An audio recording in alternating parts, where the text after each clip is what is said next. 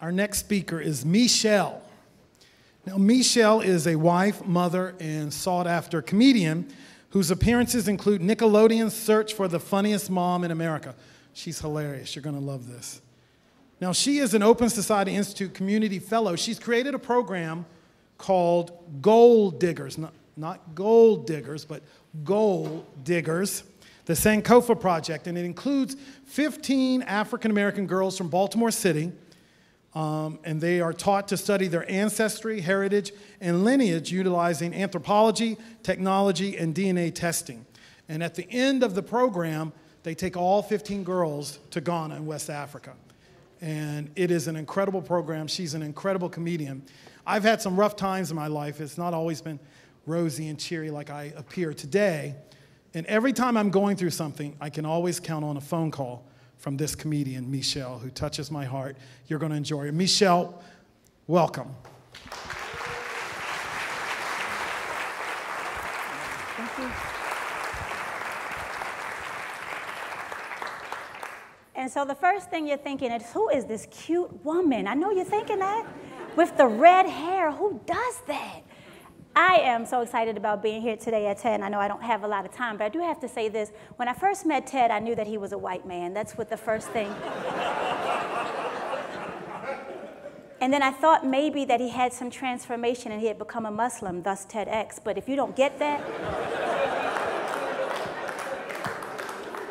we don't have a lot of time. So you got to go home and Google some stuff to catch up later. Or for those of you who are hard up, you probably got your iPad out right now. You're Googling, why is that funny, TEDx? But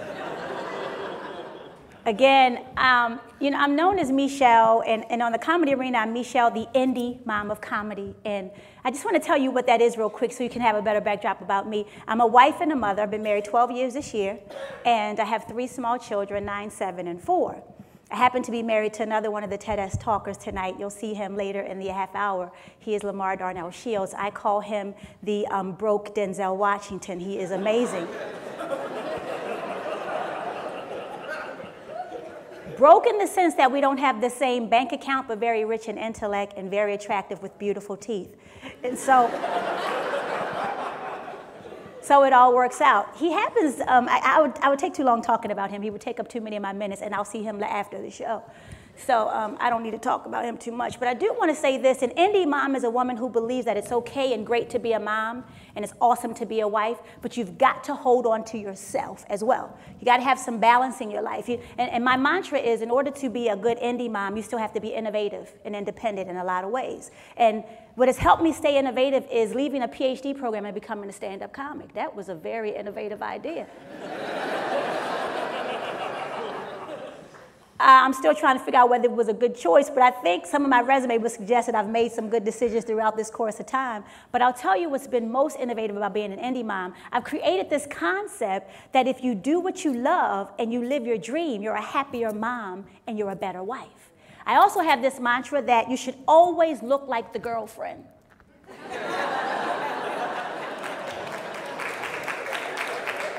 Now, some of you won't get that because you've given up on that a long time ago.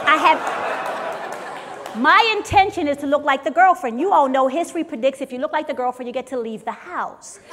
If you look like the mom, you're home making grilled cheese. That's your issue. So my intention is to keep it tight in the waist and cute in the face. I do whatever it takes to make that happen.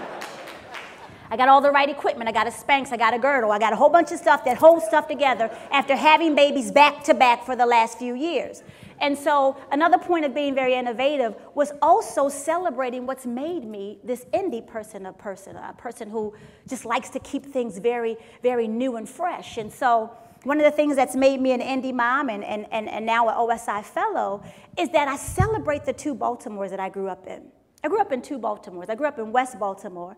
And when I say West Baltimore, you know, there's a couple of kind of West Baltimores we can talk about. But for those of you all who are not clear, I grew up on the side of Baltimore. You have Israel, and then you have Beirut. I grew up in Beirut.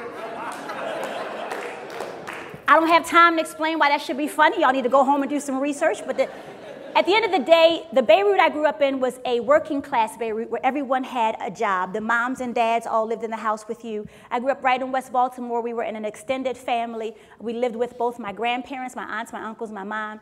And so the West Baltimore I grew up in the 70s was a very family-friendly working class Baltimore, right? These are people who went to work every day. And then my mother had the bright idea to move me to the northwest suburbs. She thought it would be like the Jefferson Show, moving on up. And so we, I don't have time to explain why that should be funny, but y'all are not as smart as they make you all out to be. That's what you need to understand. I'm a little disappointed in all of you at this point. But she did this whole experiment of marrying my stepdad, and they moved us out to the northwest suburbs. And at the time, the northwest suburbs was just a nice little area where all of my friends who were Jewish had moved to the northwest suburbs because I found out that's the only place you could go. And so they moved you out there, and it was all of you and then some Gentiles and a couple of us. It was just 2 of us on my block. And when we showed up, I don't know what happened. Everybody opened their window, and they just started looking outside like, I think we got one, I think we got one. And, yep, mom and dad, 2 of them. We got a family of 4. We're going to ride this out, see what happens. We're going to ride this out. Because everybody was banking we weren't going to make it out there. And this is before development. So we lived across from a patch of woods in a small area, and they called it the Lost World. And we were told never to go over there because there was a whole bunch of yeehaw and there were no horses. And so we knew, real slow on this side, we knew not to go where the yeehaw was going, okay?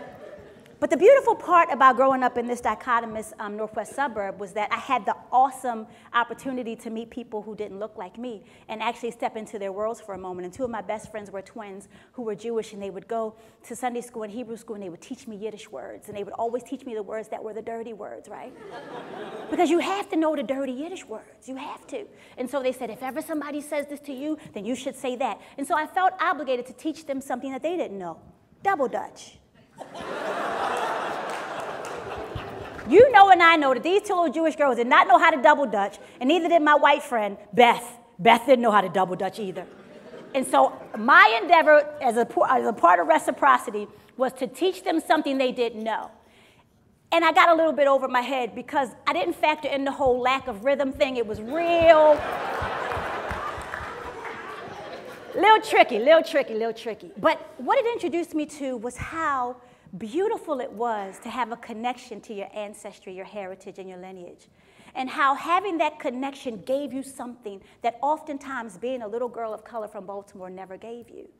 All I used to get about being a girl of color from Baltimore was that your folks came from down south. Now, down south is not a country. It isn't, but it has its own culture, it has its mores, it has its norms, you know, it has its own cuisine, but it is certainly not a country. And that I felt like I was missing something the entire time because my Jewish friends used to go to Israel for the summer. They would go and they would visit their booby, right? And they would come back, Hava Nagila. I ain't have none of that. I had none of that. All I had was like Rick James and like James Brown, and I couldn't really. And James Brown had me conflicted because he looked like a man, but his hair was shiny, and I just couldn't reconcile the 2. And so I said, I need something deeper. I need something more. And I didn't even realize I needed something deeper and something more until I kept learning about my other friends. I had some good friends who were Italian. They let you know they were Italian. They let you know their grandmother was from Sicily, and she used to make pasta by hand. And I thought pasta came in a box. I didn't know that it was by hand that you made this stuff. And so they would teach me these things. It would give them license to do stuff. Having an ancestry and a heritage and a lineage connects you to something greater than yourself when the rest of the world suggests to you that you're just the ancestor of a slave. I needed something. I wanted something. I longed for something. I think that's why I used comedy. Even before I knew it, I was told I was funny as a kid. The laughter was my panacea for the pain. The pain of never really knowing where did my ancestors come from? And why are they the most hated but the most imitated people in the world? I said, somebody has got to help me out. And then came Roots, and I thought I was onto something, but Chicken George made me so mad. I was like, why is his name Chicken and why is he George? Like, can we pick a lane and stay in it? I love Kunta Kinte because he was like, look, I ain't giving Kunta, that's it. But it still wasn't enough because even though Alex Haley did a phenomenal job educating me about our life before here in the States, I didn't have enough reinforcement in my school. I was told Nat Turner was a horrible man. If you do the research, this guy was a revolutionary. Whether you liked him or not, he believed in something and he went for it. He's no different than any other great martyr that we look to. He just happened to have the wrong color skin. And so I said to myself, how can I find out more about me? And the funny thing happened, I started having babies. Some of y'all still don't see the connection. I don't have a lot of time. That's a whole nother show, a whole nother day. But your children will give you license to want to be better, to want to know more. Your children will urge you to say, well, not only where did I come from, but where did I come from? Like, where did I come from? And so my kids, who are very, innovative people themselves, I have one who I was grossly afraid that she would end up somewhere nude because she loved being naked. I know everybody has that one child that just loves being naked. She was free in her nakedness. She would just stand there naked and go, Mommy, this.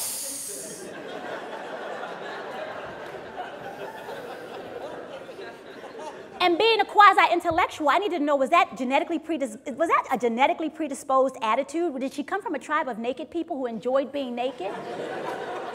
And saw no fault in the nakedness, saw the beauty of the nakedness, or was she going to end up on a pole at some point? That was my biggest fear. And then we had this boy. We had this one daughter, the first daughter, she comes out at home. We had 3 natural births with a midwife. I could tell you that all day. And I know I had to be somewhere along the line. I kept believing there's some reason why birthing is fun to me. Somewhere in my ancestry, there's somebody who could have babies and I just squatted and had them, like straight up old school. I just squatted. I know some of you all want to be my friend now. I don't have time for that. Listen. Because you think I'm super, you think I'm awesome.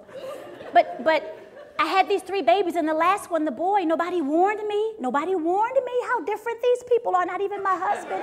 Nobody warned me that the minute you take off his diaper, nobody warned me.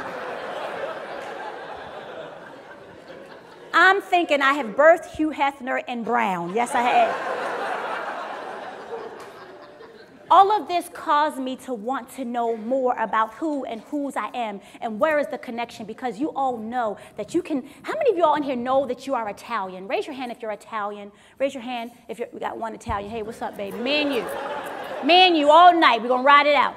Any Irish folks of Irish descent here? The Blarney Stone. We're going to kiss the Blarney Stone. I shouldn't even know that stuff is what I'm saying to you. How many folks are Scottish or English or Welsh or maybe it's the same thing? I don't know. I don't even care. How many of our beautiful European folks, how many folks are of Jewish heritage? You're a Jewish person or a Jewish American. You right here. I knew that. Shalom. I knew that. I would like to say something like, holla at me later, but I don't really have time. That was brilliant. I don't really, Anyway, so... holla. No, okay, anyway. And so all of these things helped me to trust the process.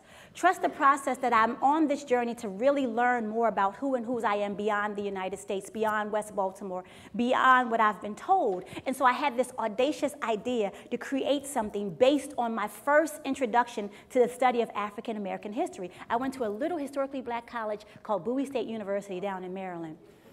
Yes, thank you for clapping, white woman. You're awesome, because you... The rest of these folks are like, what? One of the oldest historically black colleges and universities in the country.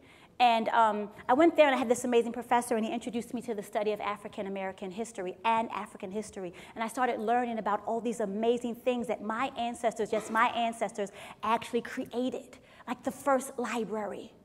Yes, Timbuktu was not in Europe. I know you're blown, aren't you? You're blown away by that. I was told about how some of the most amazing things came out of the continent that's loathed and loved at the same time. And it urged me to want to know more, to want to be able to tell to my daughters, you know why? You walk with that little limp. Your great-great-great-great-great-great-great-great-grandmother had that limp. And she was from Ghana, from a small village called Asankrangwa. But I can't tell her that just yet. And so my intention was to be deliberate and not just give it to me, but give it to other girls from my community and then give it to every girl that shares African heritage around the country. Is it a big idea? Of course it's a big idea, but I'll tell you why it's relevant. Because even though you say we're all in a melting pot, have you noticed that some of the things in the melting pot continue to rise to the top? And some of the things in the melting pot stay at the bottom? And I'll be the first to tell you that I've been at the bottom and it sucks. And I'm ready to float to the top. And everybody that looks like me, that shares my ancestry, should be just as joyous, just as excited. Why will it make a difference? Because when you know who you are and where you come from, when the rest of the world punches you in the throat and says you're just the ancestor of a slave, you can always say that's not so. I can tell you exactly where my folks come from, what we were known for in our country, what was our biggest attribute, our moral sense, the way that we looked at things, the language we spoke, the way we prepared our food, how we were always this way. And I can give you more. When you try to knock me down, I can stand back up. And I can use that stance to take advantage of what this country does offer me, which is education. And I can be educationally excellent. And then from my excellence, I can pursue every goal I've ever dreamt of. And from pursuing that goal, then I become a leader. And then when I become a leader, I give back to everybody that looks like me and that doesn't look like me until we're really a melting pot, a real melting pot. And so I decided that I would go right back to Park Heights, where I came from. I would go right back to West Baltimore, because now the biggest epidemic in West Baltimore is a chicken box. Now, some of y'all don't know what that is. And you shouldn't. But it's literally a box of chicken. It's not that deep. It's a little red and white checkered box of chicken, and inside are pieces of a chicken, and the chicken has been fried, dyed, and laid to the side, and it's been covered in hot sauce, and I don't know what else. I don't know how old the grease is. I don't know if the chicken is dead or alive, because sometimes it's still moving. I'm not real sure what a chicken box is, but it has captured the lives of girls and boys that look like me, and we eat that day in and day out. And I promise you, I want to share them. I want to share with them, listen, you're bigger than a chicken box.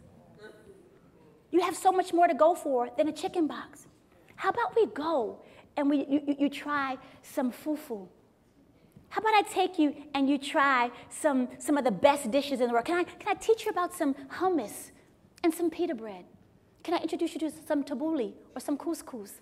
Can I take your palate somewhere where your mind won't take you just yet, but can I take your palate? So I created Goaldiggers, Goaldiggers, the Sankofa Project, Birthright Africa. And I said, I'm going to introduce girls that look like me from my neighborhood. I'm going to deliver them from the chicken box. That's one thing. Right? And then I'm going to deliver their minds from complacency. I'm going to deliver their hearts, hopefully, from thinking that all you're ever going to be is all you're ever going to be is all you're ever going to be. And I'm going to introduce you to yourself using anthropology. I'm going to pop you into communities, and I want you to see it's not just us that are crazy. I've met other crazy people that don't look like us. One little boy I met that went to the country school with my daughter was very crazy. I wish I had time to tell you about him, but the boy had no couth. I don't know where he came from. He thought everything was funny. His name was Finnegan. I changed his name, and just in case y'all know Finnegan, I'm not talking about him. Finnegan had no boundaries. He would just say stupid stuff. Be like, hey, Miss Johnson, my booty itches. This boy was 4. So anthropologically speaking, I wanted to pop you into his world and see what makes him tick. So we're going to use anthropology, technology. I'm not a technologist. I didn't even know the word existed until I met Todd. And I'm relatively intelligent, but I don't care. But I'm going to introduce them to technology. I'm going to introduce them to searching their ancestry using the internet, and then DNA testing, forensic science. We're going to let you know exactly where you came from. And at the end of this all, you'll be more than just a girl from Baltimore, more than just a girl from Park Heights. You'll be more than just a girl. Maybe I wear this red hair because I'm genetically predisposed from my village, the women of red hair who slap people who are obnoxious. Maybe that's who I really am. And this is Goaldiggers, the Sankofa Project, Birthright Africa, and I am Meshelle, the indie mom of comedy. Thank you so much.